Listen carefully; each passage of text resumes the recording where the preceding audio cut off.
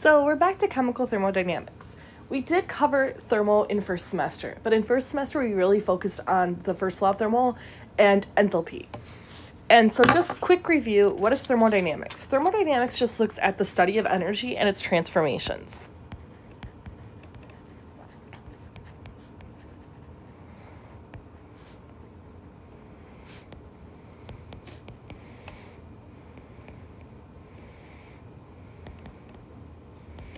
We also have thermochemistry.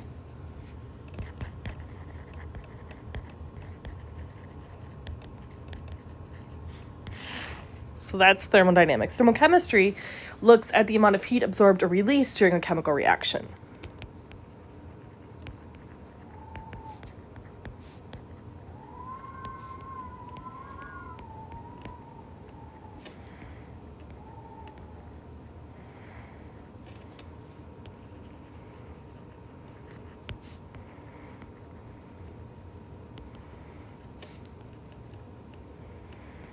And that's what we focused on in first semester. We talked about enthalpy.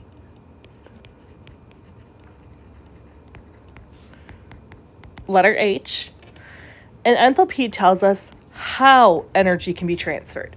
We do this in the form of heat. In this chapter, we're going to talk about entropy. Letter S, which talks about why is energy transferred. And we're going to talk about Gibbs free energy.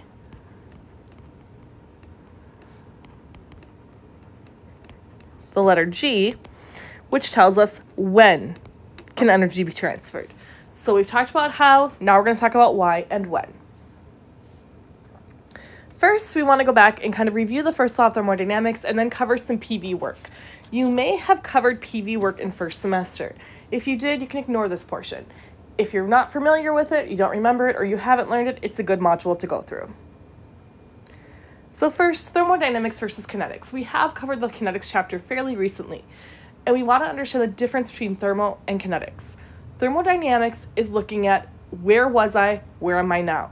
What's my energy? What's my disorder? Or my microstates? Is this reaction spontaneous or not spontaneous?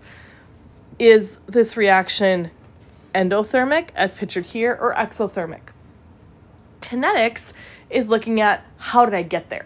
So while thermo is just your initial and final states, just will the reaction go spontaneously, what spontaneous means is if the reaction is started, it may need a spark to start it, but once started, will the reaction continue on its own, or will you have to keep supplying energy to keep the reaction going?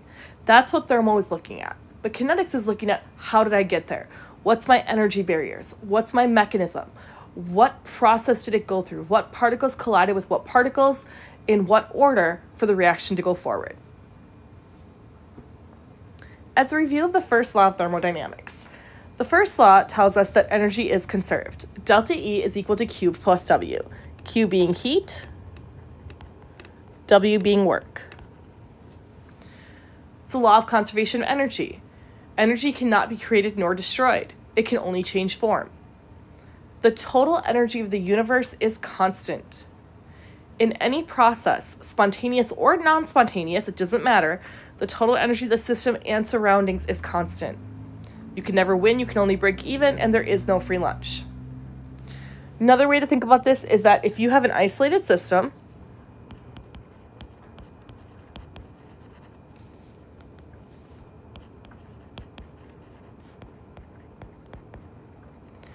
isolated means cannot exchange energy with its surroundings.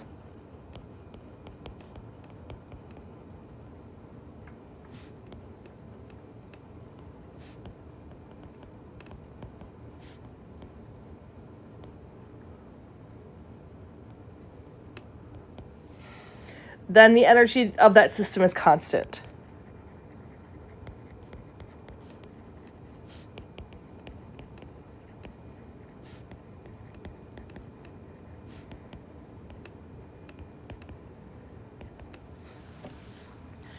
We can say that the change in energy of the universe is equal to 0 because it's constant.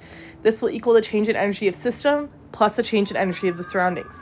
So energy can be transferred between system and surroundings, but overall, the overall change is 0 because energy cannot be created nor destroyed. We will talk about how we can transfer energy, And in the nuclear chapter, we'll actually see how mass can be converted to energy for nuclear energy. But overall, we cannot create nor destroy things. We can only change form. Heat lost by a system is equal to the heat gained by the surroundings. This is an important consequence of the first law. So energy transfer itself. We've talked about how the change in energy is equal to Q plus W. Q being heat, W being work.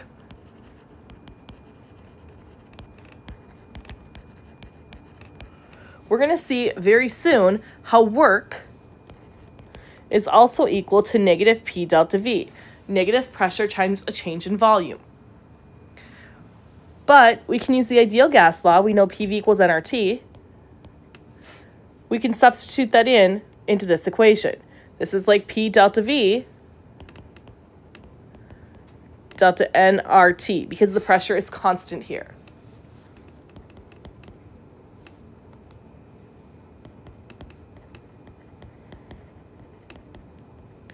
So I can actually derive all three of these relationships.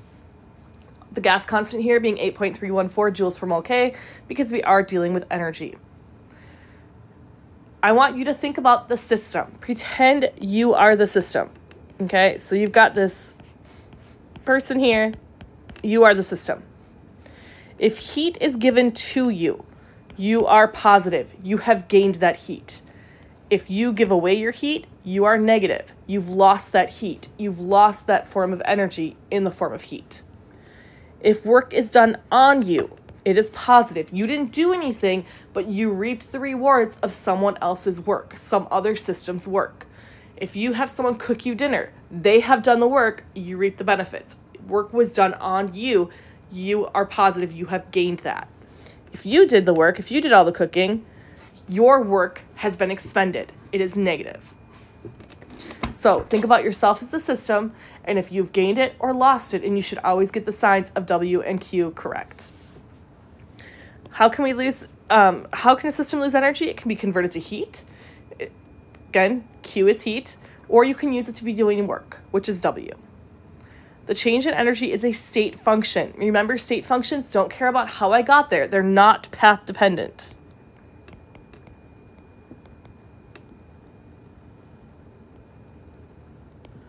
They only care that you're there. When I go to work, work does not care how I got there. I have multiple routes I can drive to get to work. The university does not care as long as I am there to teach my students, to hold office hours, to answer questions, etc. As long as I am doing my job, they do not care how I actually got there. My gas mileage, my car, etc. cares how I actually got there and the path I took to get there. Did I take a toll road? Did I not take a toll road?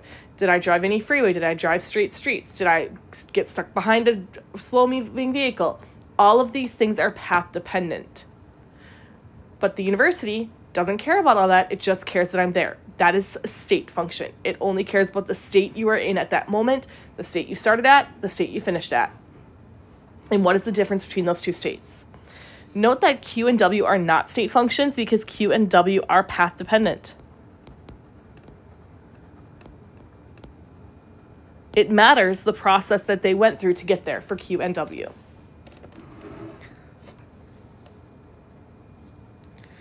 So pressure volume work. Many chemical reactions are carried out in an open container under constant pressure conditions. Most students see this as coffee cup calorimetry.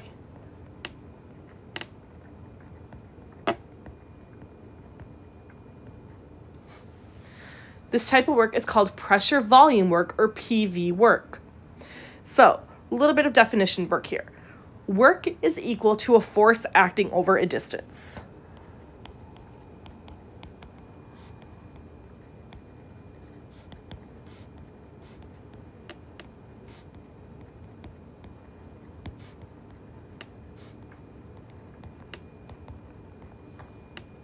Or W equals FD, F times D, F being force, D being distance.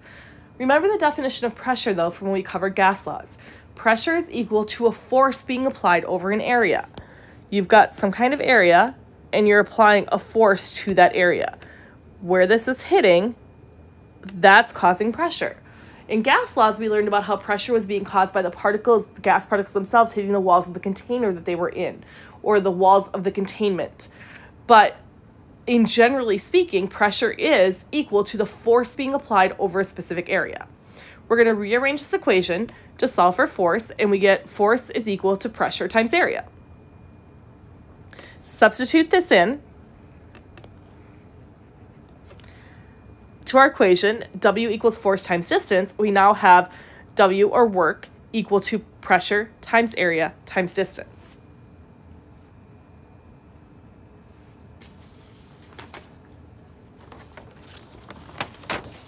Now, let's think about this with a cylindrical piston. That's what's pictured here. We've got this piston here that can push down on the system, or the gas can push up on it. So for a cylindrical piston, I've got this work equals pressure times area times distance, except that this, whatever is in here, this gas that's in here, is pushing up on the piston, and it's causing a change in height.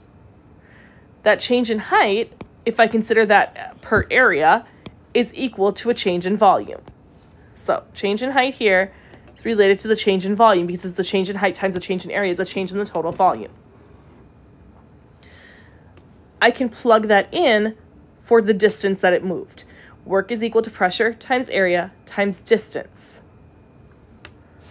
The volume of the cylindrical position, area times height, or change in height, that is equal to my change in volume. So I can substitute this in and say that work is equal to negative P delta V.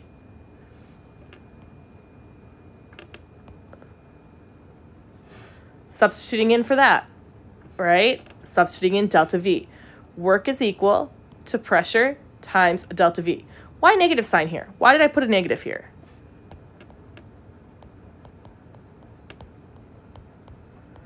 I use a negative sign because the change in volume is positive,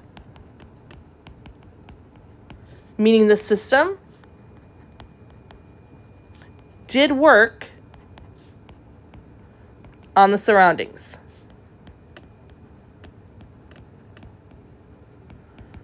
Therefore, work is negative because it did that work. The first law, delta E equals Q plus W.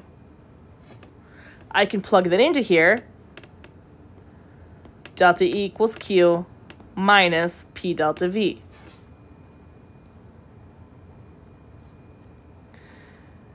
Now, if I'm under constant volume conditions, W would be equal to P times change in V, except under constant volume conditions, W would be equal to 0, or change in V would be equal to 0, causing W to be equal to 0. So under constant volume conditions, delta equals Q sub V. Remember, under constant pressure conditions, and we'll see this on the next slide as well, but we solved this last semester where we found delta H was equal to Q sub P when I had constant pressure conditions. So under constant pressure, I can solve for delta H. Under constant volume, I can solve for delta E. It's equal to Q sub V, meaning, and sub V meaning constant volume, where Q sub V, heat flow under constant volume conditions. What is an example of a constant volume calorimeter? Constant pressure is coffee cup.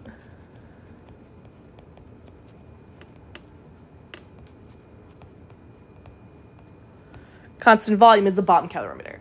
If I'm releasing all this energy, but I'm not letting the volume expand at all, it's creating a bomb. And a very useful conversion that we will use in this chapter is 101.3 joules equals 1 liter atmosphere. How do you remember that? I don't know, to be honest with you. I remember it because back in Minnesota, the radio station I listened to was 101.3 KDWB. And I listened to that for 20 years before I moved to Texas. So I'll always remember 101.3 because of the radio station. I don't know how you remember it, but you need to remember the conversion. So 101.3 joules equals 1 liter atmosphere. Just a little chart to kind of clear up or further solidify, hopefully, what we just talked about.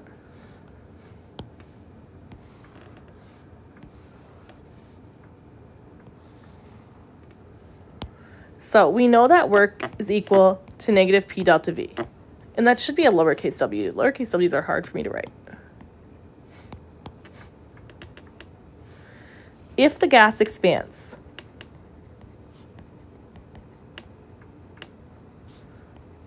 change in volume is positive. Therefore, work was done by the system on the surroundings, and W will be negative.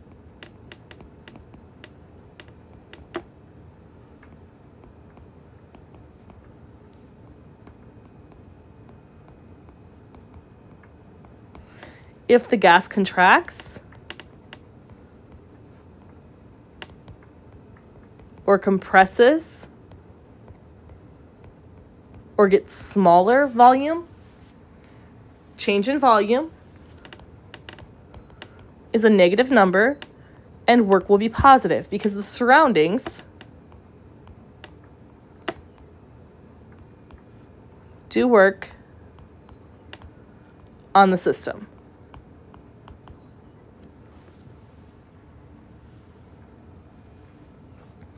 So just these slides were also presented in first semester content, but just as a quick review, Q is your heat at constant volume, delta V equals 0, delta E equals Q plus W.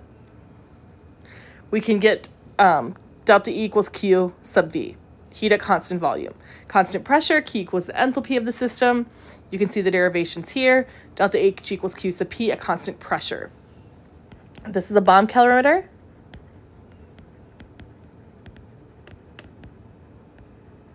This is a coffee cup calorimeter.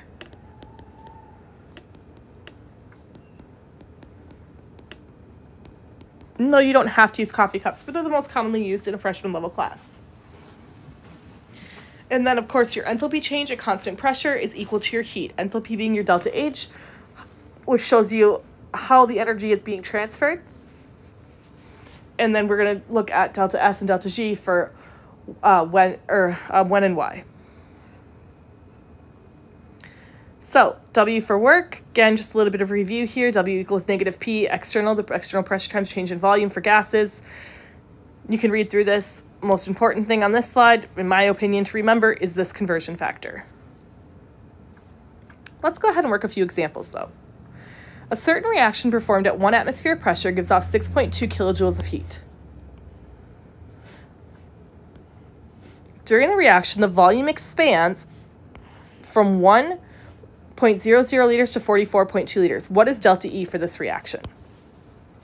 Well, I know delta E is equal to Q plus W. So that's what I want to find. I'm trying to find delta E. What is my Q? What is my W? Well, my Q, it tells me that it gives off, this part's also important, gives off 6.20 kilojoules of heat. So I know I've got 6.20 kilojoules here, but is it positive or negative? It says gives off. Gives off means that it is the system losing that heat, so it will be a negative value. Work. I don't have anything specific to work here, but I do have volume and I do have pressure. And I know work is equal to negative P delta V. So negative 1.00 atmosphere times delta V, which is final minus initial, 44.2 liters minus 1.00 liters. But that's not going to get me the same units anywhere, right? So I'm going to have to remember that I also have conversion. 101.3 joules is equal to 1 liter atmosphere. This is in joules. Q is in kilojoules. I need them in the same units, so I'm going to convert Q to kilojoule or to joules. Negative 62.00, but I'm going to underline this 0 here just to keep track of where my sig figs are and write joules. Now I can plug all this stuff together. Delta E equal to negative 6200, underline my sig figs, joules, minus 1.00 atmosphere times 44.2 liters minus 1.00 liters times 101.3 joules divided by 1 liter atmosphere. This gives me a calculated answer of negative 10576 joules. But I need to think about my sig figs right here. So 44.2 liters minus 1 liter gives me 43.2 liters. That is accurate to the tens place. Now I'm doing multiplication, so 3 sig figs. This is accurate to the tens place though, so I'm going to need this accurate to the tens place here as well. this is equal to the tenths, like 1/10. This is accurate to the tens. It's hard for me to say those differences in words. I need it accurate because I'm doing subtraction here. The final answer can only be accurate to the tens place. So it will be accurate to right here. And to check the other one, I didn't actually write that down. Let me make sure. Sorry, cat. My cat was underneath the blanket. It's quite chilly today. And I just leaned over across her to get my calculator, and she's not happy about it. Okay, so this answer is tens place. But when I do the multiplication here, I get 4, 3, 7, 6. 3 sig figs, tens place here as well. So tens place. Overall, negative 10580 joules. Or I can write negative 1.058. Hold on, I put the decimal place in the wrong spot. 10.58 kilojoules. Either answer is completely correct here. But I do need to keep it because of sig figs here. So again, the subtraction here led me here. 3 sig figs overall because of multiplication. So here, which is the tens place, this is also accurate to the tens place because it was accurate here to the tens place. So my final answer is accurate to the tens place. Students lose a lot of points on sig figs on these calculations, and it's not intentional. It's just we're mixing a lot of rules up, and you guys kind of forget what they are. Okay, a balloon is being inflated to its full extent by heating the air inside of it. In the final stages of this process, the volume of the balloon changes from 4.00 times 10 to the 6 liters to 4.5 times 10 to the minus 6 liters by addition of 1.3 times 10 to the 8th joules of energy as heat. Assuming the balloon expands against a constant pressure of 0.96 atmospheres, calculate delta E for the reaction, or for the process, and it gives me the conversion. 1 liter atmosphere equals 101.3 joules. 101.3 joules. So I'm trying to find delta E again. Delta E is equal to Q plus W. Q here, Q is equal to 1.3 times 10 to the 8th joules, and this will be a positive number because it says addition of. It's being added to the system, so it's positive.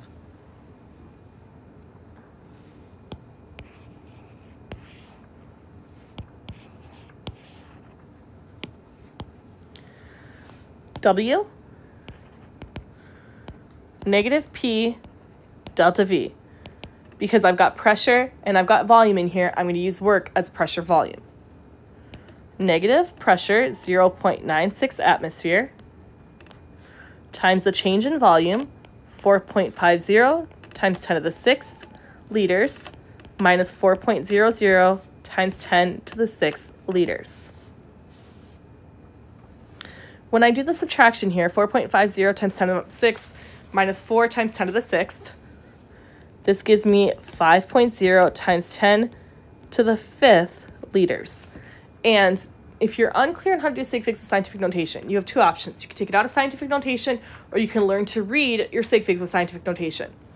I have a module, but it's quite a ways back. It's in chapter 1, module 1D, I believe, that goes through how to read sig figs with scientific notation, and it makes it an easier, faster process than undoing these numbers. Go watch it if you're confused, or take them out of scientific notation. I don't care. But this number here is accurate to the 6th place, which means 5th and 4th. 4th is like the thousands place. 5th and 6th. 6 is like the 100,000th place. So this is if this was a number. So this is accurate to the 1,000 place. Not 1/1000th, but 1,000. Same here. 6, 5, 4. This is accurate to the 10 to the 4th place, or the thousandths place. When I do the subtraction, I get 5 times 10 to the minus 5th, but this is minus 5, this is minus, or this is 10 to the 5th, this is 10 to the 4th. So I have to include a 0 here to keep my sig figs. This limits this to 2 sig figs for the answer here. And so 5.0 times 10 to the 5th times 0.96 gives me an answer of, let's see, negative 4.8 times 10 to the 5th and this is liter atmosphere. That's just my work. That's not the final answer. That's just the work done on the system. I needed 2 sig figs there. I've got 2 here and 2 here. I keep 2 sig figs. Now I'm going to go ahead and plug this into my delta E equation. Delta E is equal 1.3 times 10 to the 8th joules minus 4.8 times 10 to the 5th liter atmosphere. And don't forget your conversion. 101.3 joules per 1 liter atmosphere.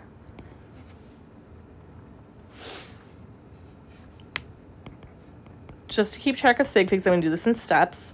1.3 times 10 to the minus 8 joules. If I take 4.8, negative 4.8 times 10 to the 5th times 101.3 joules per liter atmosphere, I get negative 4.86 times 10 to the 7th joules. But I need 2 sig figs here because I have 2 here. So this is accurate to right here, to this 8.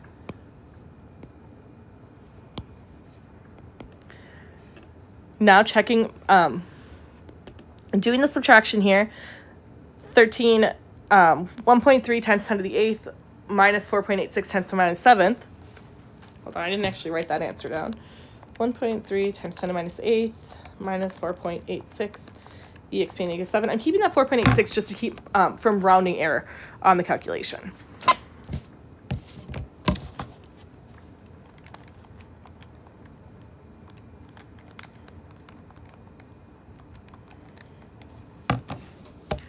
My calculator tells me this is 814,000,000, which is the same as 8.14 times 10 to the 1, 2, 3, 4, 5, 6, 7. But this is not the correct number of sig figs. I need the correct sig figs. So how am I going to find that? I'm going to look again and see where my answers are at. This says 8. So 8, 7. This is accurate to the 7th place. 7, 6. I can only have something accurate to the 7th place, which is this. So this will be 8 times 10 to the 7th joules. Again, if you're confused, take it out of scientific notation. You can do it that way. It's the long way. I don't care. I just don't like doing it the long way. The volume of an ideal gas is decreased from 9.75 liters to 1 liter at a constant pressure of 1.5 atmospheres. What is the work associated with this process? So I don't care about delta E this time. I only care about work. Work is equal to negative P delta V. Negative pressure, 1.50 atmosphere. Volume, it's decreased from 9.75 to 1 liter, which means 1 liter is my final volume and 9.75 is my initial volume. But work does need to be reported in energy units. 101.3 joules divided by 1 liter atmosphere.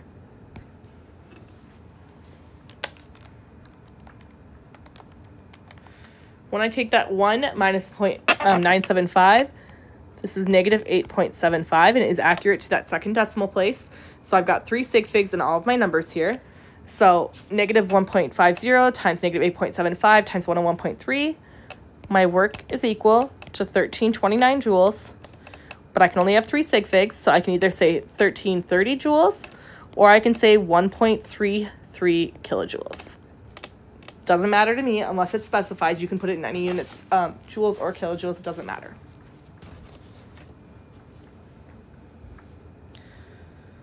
Calculate delta E for the following reaction, for which delta H is equal to negative 2.17 or 217.1 kilojoules. How am I going to do that? I know delta E is equal to Q plus W. I've got Q. This is equal to Q. Under constant pressure conditions, Q equals delta H. So I've got Q. But how am I going to find W? I know W is negative P delta V, but I don't have pressure and volume. I do, however, have other information here. I know that P delta V is equal to change in N RT because of the ideal gas law. So I can say this is equal to negative delta N RT. R is my gas constant, 8.314 joules per mole K. And it doesn't tell me the temperature directly, but it does tell me. When you see the little circle here above the delta H, that means that it's under its standard conditions, and it's implied that it is 25 degrees C, which is 298 K. So I'm going to go ahead and plug that into my question. Only thing I'm missing now is change in number of moles. Delta N. Delta N is for gas molecules specifically, because I'm dealing with the ideal gas law. Makes sense, right? I got to use gases. My final is 1 mole of gas. Initial is 2 moles of gas. I produce 1 mole of water vapor. I consume 2 moles of HCl gas. So overall, the change here is negative 1 moles. So delta E naught is equal to Q, which is negative 217.1 kilojoules, minus change in number of moles, negative 1 mole, times my R constant. That is in joules, though, and my Q value is in kilojoules. So I'm going to say 8.314 times 10 to the minus third kilojoules per mole K. Either convert everything to joules or everything to kilojoules. I don't care which way. Times 298 K. Always check your units, because this is where I find I forget to write things down. So I've got kilojoules minus kilojoules. We're good there. Okay, let me go ahead and plug this in my calculator. 8.314 times 10, negative 3, times 298, times negative 1.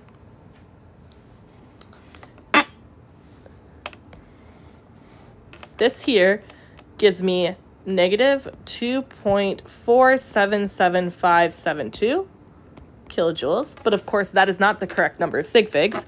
I need 3 sig figs here.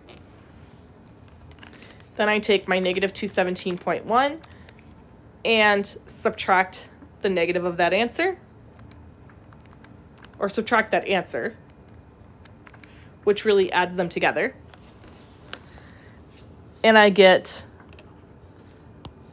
delta E naught equal to negative 214.622428. But again, sig figs matter here. This is accurate to the tenths place. This is accurate to the hundredths, so I can only go to the tenths place. So negative 214.6 kilojoules. So the delta E for this reaction would be negative 214.6 kilojoules.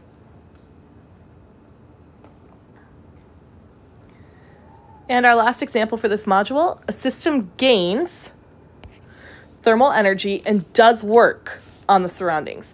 What are the values of Q and W for this system? This is supposed to be a multiple choice question, but I somehow left off the multiple choice portion on the slide. I apologize. What I want you to think about, though, is, again, make yourself the system. Give yourself some eyeballs, a nose, some hair if you want, you know. Make it real fancy here. But if heat is going in to the system, you're happy.